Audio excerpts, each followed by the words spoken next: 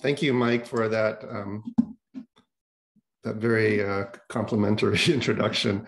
So all I wanted to do at the beginning here, before we get into our speakers, was maybe set the stage for what we're aiming towards with this workshop. And then so just to give you some context about multiple sclerosis for those of you who don't work in this field at this time.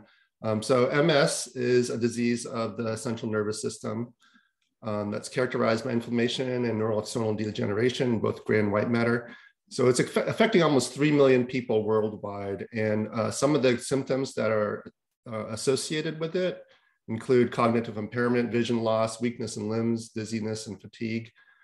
And there is no cure currently for MS. There are some therapeutics to help decrease symptoms and slow progression, but there is no cure.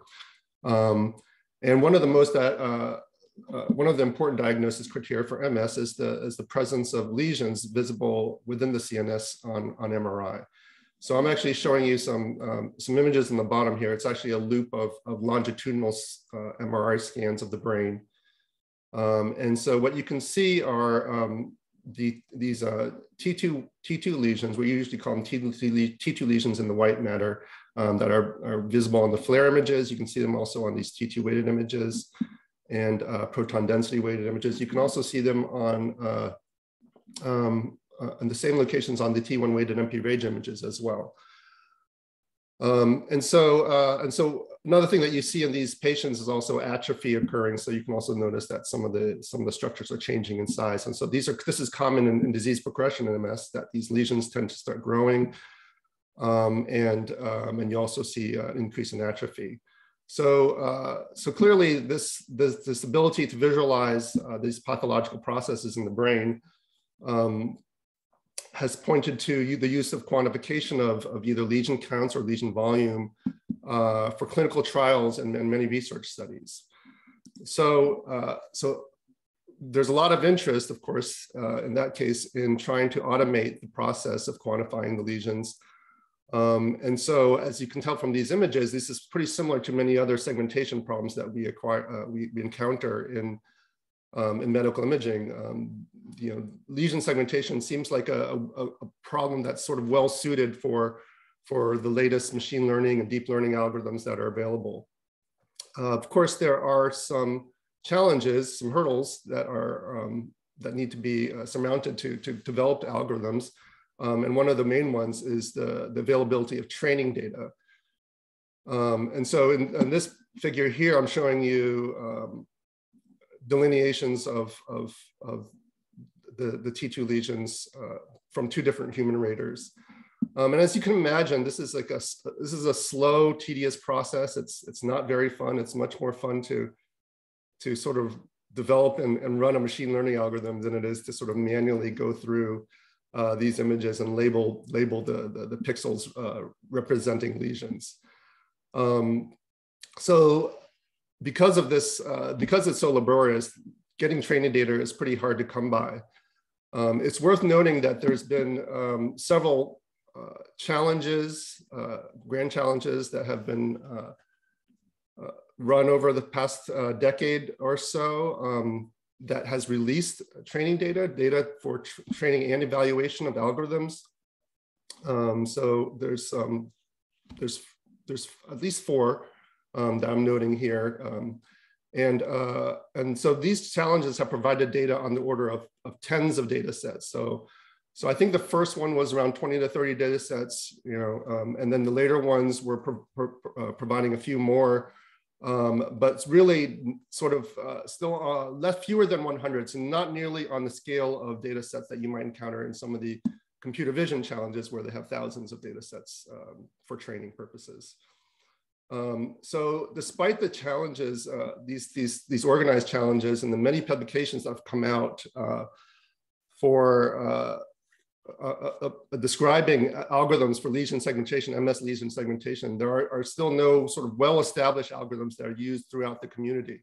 So what happens is that there are algorithms that are developed by certain groups, and they work well on the data from that group or in particular data sets, but they don't really make it out of the silo of a particular institution. And part of the reason is because there's such heterogeneity in the acquisition data. So what I'm showing you here are longitudinal T1 weighted images of an MS patient that was scanned at NIH. And these scans are about 5 years apart, but it's just really they're here to just show you an example of how much variation there can be in the contrast and noise properties of the MRI. So there are different types of scanners, 1.5 Tesla, 3 Tesla, different scanner manufacturers, and all of these variations in manufacture as well as the pulse sequences result in notable changes in the contrast.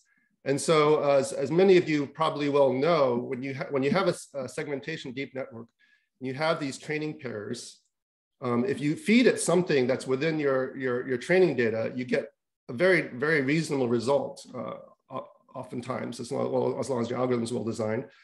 But if you feed it something that's outside of your training data, then you get a result that's not accurate at all. So you get this problem of the algorithm not generalizing to data outside of your training distribution.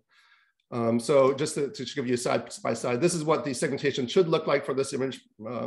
And this is what you get because the training data, because the test data it's outside the training distribution. So what is one approach for trying to address this problem, that is to try to get a richer data set. And as we all know, it's difficult to get training data across different institutions, since every institution is going to have different protocols, different types of data, different populations different types of populations of patients that they're scanning. It would really be ideal to try to pool all of that different data together. So federated learning is one way to address the problem of not having to directly share all of those images.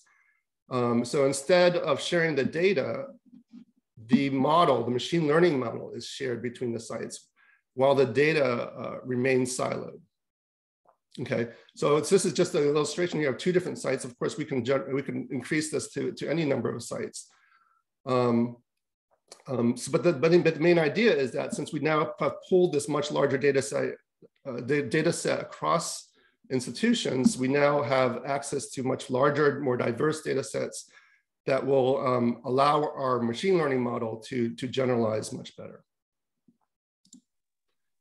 So all of this is just trying to set the stage for what we'll be discussing and hearing talks about today.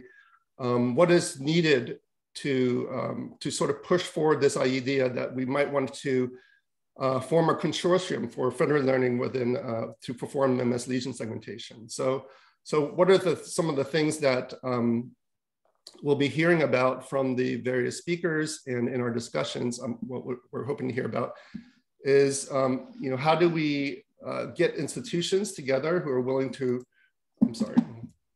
work together to build these federated learning algorithms. How do we develop consistent data handling protocols and formats? How do we decide on what software platform we should be using for data transfer and processing? Selection of segmentation aggregation algorithms, security, privacy considerations. These are all kinds of questions that hopefully we can have some discussion about during the workshop today. And finally, of course, if we're doing a lot of work to get this together, are there grant funding opportunities out there which could help us do some of the work and pay for some of the work? So that's all I had for this initial talk. And I'm gonna hand it over to Julia.